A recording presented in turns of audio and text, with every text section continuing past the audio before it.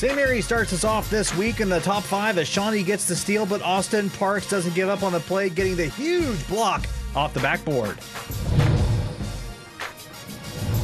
Up next, celebrating his 18th birthday, Jacob Hirschberger getting the steal and the slam on the other side, going up with the one hand.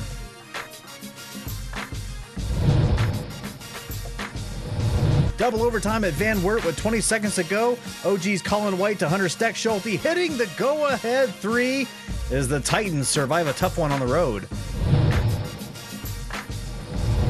Another go-ahead 3 takes the runner-up spot. Kyle Stoller puts it up with 6 seconds to go in a tie game, and the Raiders picking up the big win against Antwerp.